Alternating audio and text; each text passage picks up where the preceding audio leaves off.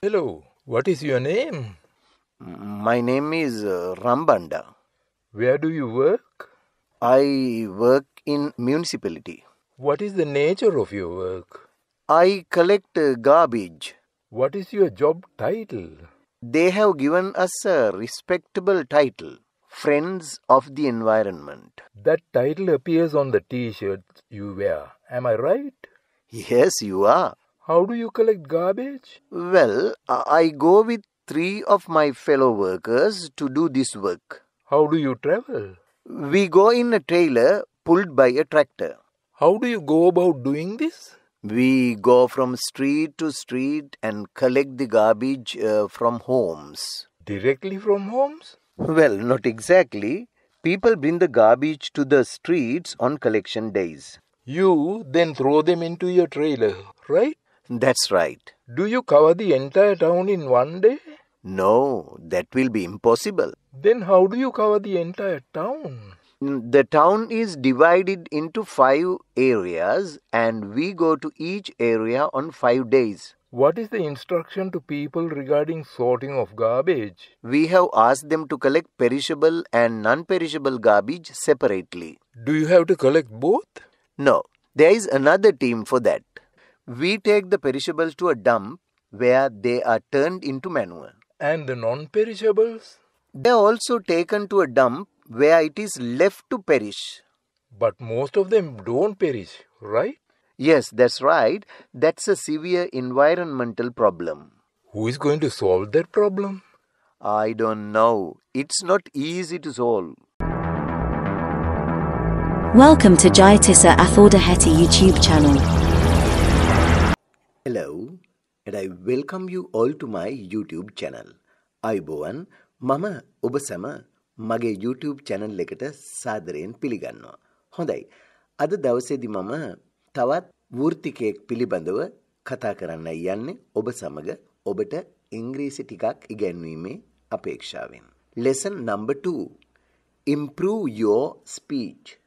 ඔබේ ඉංග්‍රීසි කතාව දියුණු කරගන්න. Dialogue with the garbage collector. කසල එකතු කරන්නෙකු සමග සංවාදයක්. ඔබ දන්නවා මේ පාඩම් මාලාව තුලින් මම විවිධ වෘත්තිකයන් පිළිබඳව සාකච්ඡා කරමින් සංවාදයක් කරමින් ඒ ශාස්ත්‍රයේදී අපිට අවශ්‍ය වන විවිධ ඉංග්‍රීසි වචනත් වාක්‍ය රටා පිළිබඳවත් සාකච්ඡා කරන්නයි යන්නේ. ඉතින් අපේ පළවෙනි පාඩමේදී අපි postman කෙනෙක් තැපැල්කරුවෙක් ගැන ඔහුගේ දෛනික ජීවිතය ගැන කතා කළා.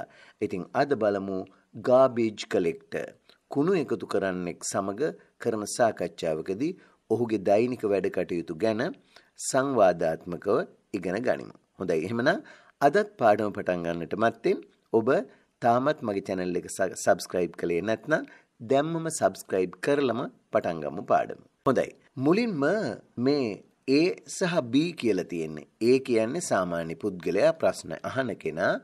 එතකොට B තමයි මේ සංවාදයේ එන කතානායකයා. ඒ කියන්නේ garbage collector තමයි B. A කියන්නේ ඔහුගෙන් ප්‍රශ්න අහන පුද්ගලයා. ඉතින් මුලින්ම A මෙහෙම අහනවා. Hello, what is your name? My name is Rambanda. ඔබට තේරුණානේ? මේ hello කියන්නේ ආයිබෝවන් කියන්නේ. What's your name? What is your name කියන්නේ ඔයාගේ නම මොකක්ද? එතකොට ඒ garbage collector මෙහෙම කියනවා. My name is Rambanda. මගේ නම Rambanda කියලා කියනවා.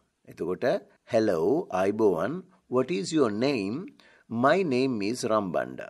දැන් is කියන be verb එක යෙදෙන හැටිත් ඒ වගේම ඔබේ නම කවුරු හරි අහුවොත් නම කියන හැටිත් ඔබට කාගෙන් හරි නමක් අහන්න ඕන නම් අහන විදිහත් ඔන්න ඉගෙන ගත්තා. වාක්‍ය රටාව, අදාළ වචන, ඒ වගේම මේ garbage collector කෙනෙකුගේ ජීවිතය ගැනයි ඔබ ඉගෙන ගන්න යන්නේ. දැන් දෙවෙනි ප්‍රශ්නය. Where do you work? I work in municipality.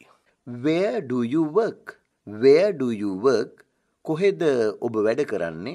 Where do you work? ඔයා කොහෙද වැඩ කරන්නේ? I work in the municipality. I work in the municipality. මම වැඩ කරන්නේ නගර සභාවේ. මම නගර සභාවේ වැඩ කරන්නේ. එතකොට ආයෙත් ඒ අහනවා මෙහෙම. What is the nature of your work? I collect garbage.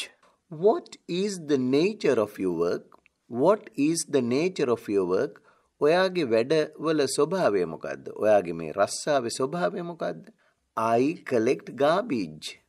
I collect garbage. මම කසල එකතු කරනවා. What is your job title?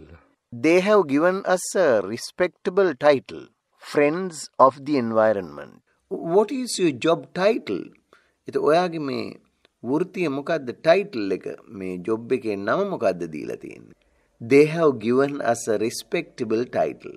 අපිට දීලා තියෙනවා ගරු නමක්. What is that? මොකද්ද ඒ? Friends of the environment. නිකන් කසල එකතු කරනවා කියනවට වඩා නමක් අපිට දීලා තියෙන්නේ. ගෞරවාන්විත නමක්. මොකද්ද ඒ? What is that? Friends of the environment. පරිසර හිතමිතුරු කියලා තමයි අපේ රැකියාවට නම් කරලා තියෙන්නේ. එතකොට ආයෙත් ඒ මෙහෙම අහනවා. That title appears on the t-shirts you wear. Am I right? Yes, you are. That title appears on the t-shirts you wear. Am I right? That title appears. ඒ නම පේන්න තියෙනවා on the t-shirts you wear. On the t-shirts you wear. ඔයාලා ඇඳන් ඉන්න මේ t-shirt වල ඒ නම ගහලා තියෙනවා නේද? පරිසර මිතුරෝ කියලා. That title appears on the t-shirts you wear. ඔයාලා අඳින t-shirt වලත් ඔය දාලා තියෙනවා නේද ඒක? Am I right? මම හරි නේද? Yes, you are. ඔව්, ඔබ හරි. How do you collect garbage? Well, I go with 3 of my fellow workers to do this work. How do you collect garbage? ඔබ කොහොමද මේ කසල එකතු කරන්නේ? How කෙසේද do you collect ඔබ එකතු කරන්නේ garbage? මේ කසල එකතු කරන්නේ කොහොමද ඔබ? එතකොට ඔහු කියනවා මෙහෙම. Well, I go with 3 of my fellow workers to do this work. හොඳයි. මම මගේ එක්කලා වැඩ කරන තවත් යාළුවෝ 3 දෙනෙක් එක්කලා තමයි මේ වැඩේ කරන්න යන්නේ. I go with 3 of my fellow workers to do this work. මේ වැඩේ කරන්නට මම මගෙත් එක්කලා වැඩ කරන තව 3 දෙනෙක් එක්කලා යන්නේ. How do you travel? We go in a trailer pulled by a tractor. How do you travel? කොහොමද ඔබ ගමන් කරන්නේ? We go in a trailer pulled by a tractor. We go in a trailer pulled by a tractor. අපි යන්නේ tractor එකේ ඇදගෙන trailer එකේ. How do you go about doing this? We go from street to street and collect the garbage from homes. How do you go about doing this? ඉතින් මේක කරමින් යන්නේ කෙසේද? How do you go about doing this? ඔබ ඉතින් තැන තැන කොහොමද යන්නේ මේක කරමින්? B කියනවා මෙහෙම. We go from street to street and collect the garbage from homes. We අපි go යනවා from street to street වීදියෙන් වීදියට යනවා and ගිහිල්ලා collect the garbage from homes ගෙවල් වල තියෙන කුණු එකතු කරනවා. Directly from homes? Well, not exactly. People bring the garbage to the streets on collection days. Directly from homes? කෙලින්ම ගෙවල් වලින්? Well, not exactly. හොඳයි. ඇත්තටම එහෙම නෙමෙයි. People bring the garbage to the streets on collection days. People, මිනිස්සු, bring the garbage. කුණු අරන් එනවා to the streets on collection days. ඔය එකතු කරන දවස් තියෙනවනේ. ඒ එකතු කරන දවස් වලට මිනිස්සු කුණු අරගෙන එනවා පාරට. You then throw them into your trailer, right? That's right. You then throw them into your trailer, right? එතකොට ඔබ කරන්නේ ඒවා trailer එකට විසි කරනවා. That's right. Oh, ඒක හරි. Do you cover the entire town in one day? No, that will be impossible. Do you cover the entire town in one day? Do you cover ඔබ ආවරණය කරනවද? The entire town සම්පූර්ණ නගරයම in one day එක දවසකින්? No, that will be impossible. නෑ ඒක කළ නොහැකි. එක දවසින් නගරෙම ආවරණය කරන්න අමාරුයි. Then how do you cover the entire town? The town is divided into 5 areas and we go to each area on 5 days. Then how do you cover the entire town? ඉතින් එහෙනම් කොහොමද ඔබ මුළු නගරයම ආවරණය කරන්නේ? නගරයම සුද්ධ කරන්නේ? Then how do you cover the entire town? The town is divided into 5 areas. නගරය බෙදලා තියෙනවා. The town is divided into 5 areas. ප්‍රදේශ 4-5කට බෙදලා තියෙනවා. නගරය ප්‍රදේශ 5කට බෙදලා තියෙනවා. And we go to each area on 5 days. දවස් 5කදී තමයි මේ කොටස් 5ට අපි යන්නේ. What is the instruction to people regarding sorting of garbage? What's the instruction to people regarding sorting of garbage? මොකක්ද උපදේශ ඔබ දෙන to people මිනිස්සුන්ට regarding sorting of garbage? මේ කුණු වෙන් කිරීම පිළිබඳ මොකක්ද මිනිස්සුන්ට ඔබ දෙන උපදේශ? We have asked them to collect perishable and non-perishable garbage separately. අපි ඔවුන්ට උපදෙස් දීලා තියෙන්නේ අපි ඔවුන්ට කියලා තියෙනවා we have asked them අපි ඔවුන්ට කියලා තියෙනවා to collect perishable and non-perishable garbage separately. ඒ කියන්නේ දි รา පත් වන කසල සහ දි รา පත් නොවන ඒවා වෙන වෙනම එකතු කරන්නයි අපි ඔවුන්ට උපදෙස් දීලා තියෙන්නේ. Do you have to collect both? No, there is another team for that. We take the perishables to a dump where they are turned into manure. Do you have to collect both? ඔබට දෙකම එකතු කරන්න වෙනවද? No, there is another team for that. නෑ ඒකට වෙනම කණ්ඩායමක් ඉන්නවා. We take the perishables to a dump where they are turned into manure. අපි ගෙනියන්නේ we take අපි අරගෙන යනවා the perishables විනාශ වෙන දි รา පත් වෙන ඒවා to a dump මේ කසල දාන තැනකට where they are turned into manure. ඒවා එතන පොහොර බවට පත් කරනවා. And the non-perishables? They are also taken to a dump where it is left to perish. And the non-perishables? එතකොට මේ දි รา පත් නොවන ඒවා they are also taken to dump where it is left to perish. ඒවත් ගෙනියනවා. හැබැයි ඉතින් ඒවත් දාලා තියෙනවා මේ කුණු දාන තැනක දි รา පත් වෙනකම්. But most of them don't perish, right? Yes, that's right. That's a severe environmental problem. But most of them don't perish, right? ඒ වුණාට ඉතින් ඒවා දි รา පත් වෙන්නේ නැහැ නේද? Yes, that's right. ඔව් ඒක නම් හරි. That's a severe environmental problem. ඒක බරපතල පාරිසරික ප්‍රශ්නයක්. That is a severe environmental problem. ඒක ටිකක් බරපතල පාරිසරික ප්‍රශ්නයක් නම් තමයි. Who is going to solve that problem? I don't know. It's not easy to solve. Who is going to solve that problem? කවුද ඒ ප්‍රශ්නේ විසඳන්න යන්නේ? Who is going කවුද යන්නේ to solve that problem? ඒ ප්‍රශ්නේ විසඳන්න යන්නේ කවුද?